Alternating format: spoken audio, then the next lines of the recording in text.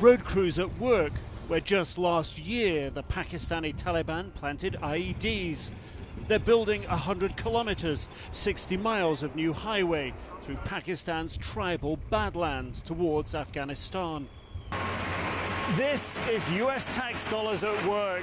The United States is paying for this road building. It is a quick impact project. $25 million from the USAID for this road and another one like it. There's no fanfare, no US flags, just American money being spent quietly. Pakistan's army is using the funds in an effort to win over South Waziristan's tribes, following its offensive against the Taliban last year.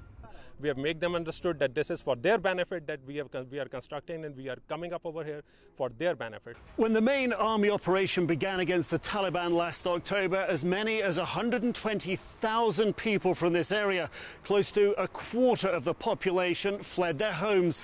Now the pressure is on to get the reconstruction going and get them back home.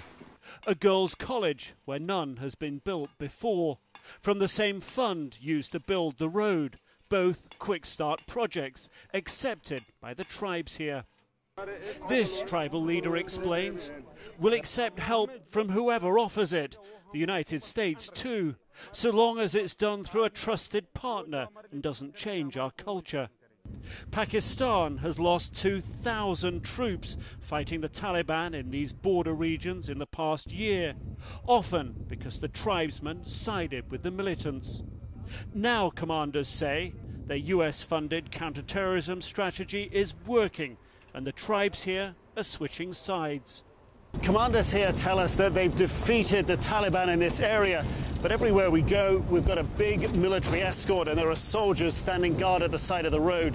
It gives the impression that the area is still not that 100% secure yet. An impression local residents share. There is a constantly threat to the public and to the people who are supporting government. Just last month, there was a drone attack on a house barely a few miles from here. Several foreign militants were reportedly killed. But the Pakistani army is gaining ground.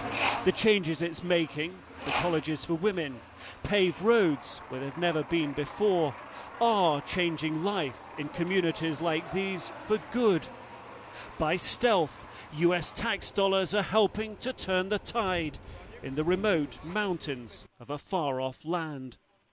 Nick Robertson, CNN, Wana, Pakistan.